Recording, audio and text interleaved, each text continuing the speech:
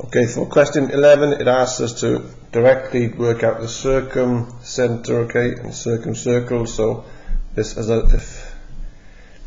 if you have memorized constructions like I asked you, this should be no problem, right? Specifically, is looking at right angle triangles. So set the compass over, we're going to bisect the lines here. Set the compass over halfway. Don't move the compass. So I want to be able to see these arcs, okay, when I'm correcting work. It's part of your workings for these construction questions, right?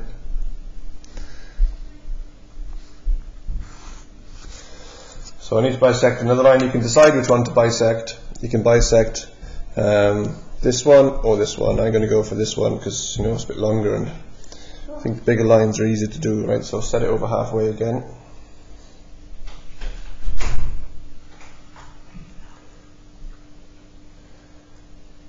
Get the crossover.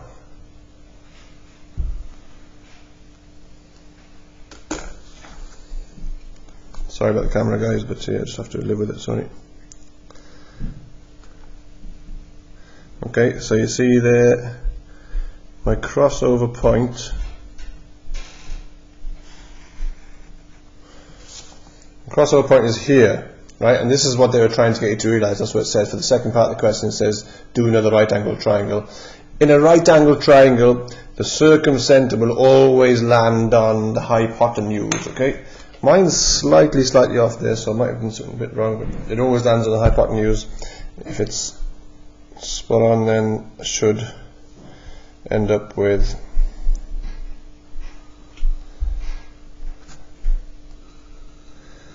the corners of the circle there.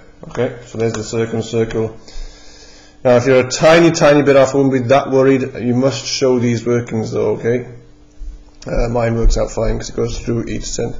And don't forget, for the next questions, what the circumcenter gives us is a distance. So this point here is the same distance away from each of the corners of the triangle, right?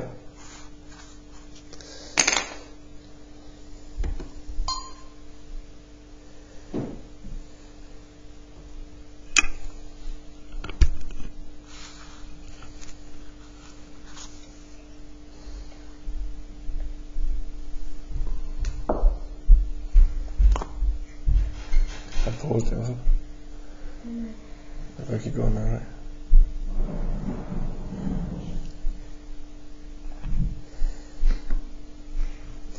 Right, for question 12, you have to actually, I didn't do this as part of the video, but you're to be able to draw a triangle as well, right? So this is from your junior cert course, basically, but I'm going to refresh that for you now. So one side, I pick one side, right? So one side is 6 centimeters, because we've got a scale of 6 kilometers to 1 centimeter, right? So I'm just going to draw the 6 centimeters here. And by the way, you don't have to draw it at the same angle as the book, right? What we do then, one other side is at 4 centimeters, or 4 kilometers scale down. So I set the compass at 4, okay, and I put it at one edge like this, edge of the line I've drawn, and do quite a big arc like that. Alright, so again, you need to be able to see these arcs. The last one is 6.5, so I set the compass at 6.5.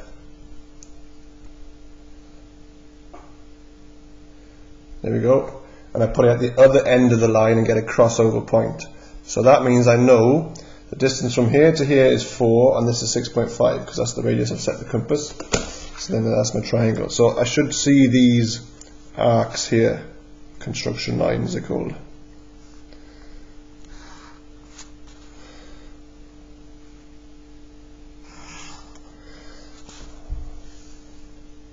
Okay, and then it says, this is where you're applying your knowledge for the circumcircle and circumcenter, right? So it's asked to show a place, a school, these are 3 towns, a school that is equidistant. So back to question 11. What we said was, and in my video, what we said was the circumcenter gives a point that's equidistant, same distance. So That's where you've got to apply that knowledge. So I'm not going to do this because I've done the video and I've done this one here, right? So this is when you just got to bisect. So you bisect the two lines, right? So I'm sketching this, you do it properly. You get the circumcenter, and that's it. You don't need to draw the circle this time because it's just asking for the point, right? So you just bisect two lines, get the crossover point, then you're finished. It's applying the knowledge.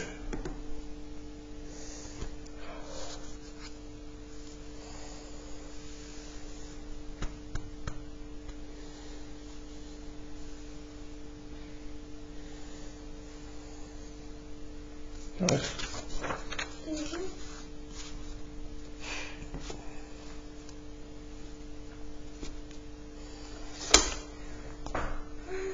What's wrong with it? It's not working. Do you want me to help you?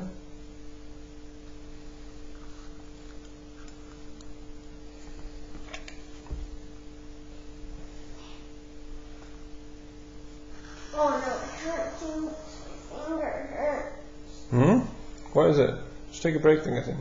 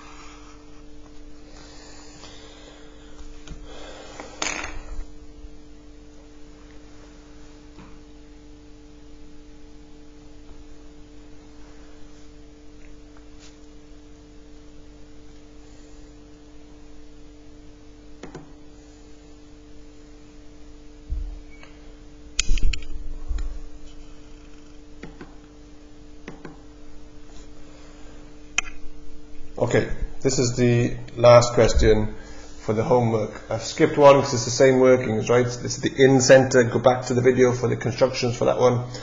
21. It asks for a campsite. So these are three. So I've constructed a triangle, scale down. See how I've shown the arcs there, right? So this time they're asking for the campsite that's the furthest away from all three of the roads, okay? And this is the application of the in-center, right? So we must know the applications of these. I'll explain why now. So the in-center, just to recap, we bisect the angles, or two angles, get a crossover point. So set the compass at a distance, mark off two lines. Don't change the compass, setting the compass, two more arcs here. Okay, I'm going to do the line in a second. I'm going to keep the compass here like this because it's just handier, seeing as I've got the compass in my hand. I'm going to go to this corner, do the same thing, line, line,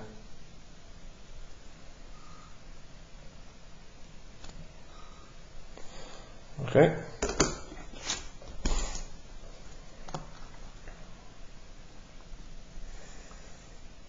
So then we try and get, well, we do get crossover point. We don't try.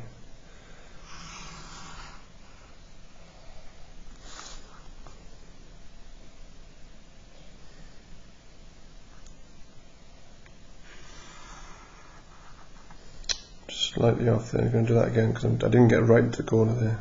It does make a difference. Right. So for this question, that's it, right? But I'm going to do the circle as well just to explain the answer to the question. This is the in-center, right? Now to draw the circle, as I said in the video, you line up the base of the triangle with the crossover point.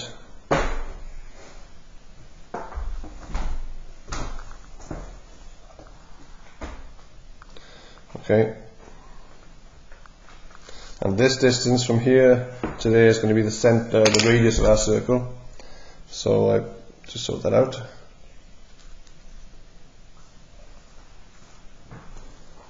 Okay, I'll draw the circle. Now this is the one that have to be really okay. So again, just like my video, I'm just slightly missing it there, right? So just be, I think it's because my it's not going right into the corners there. I'm not too worried about that. For this course, all you need to be able to do is camera focus, is show that you're able to do the workings and get it, accurately. This is accurately enough, right? So how does this apply for this question? Well, that 1 point, right, is the equivalent of the radius of the circle away from there. The 1 point is the equivalent of the radius of the circle away from there, that road, and there. So for example, if I moved that point to here, it would be further away from that road and nearer to that road. So it's not equidistant from the 3 roads, and it's the furthest point away, okay?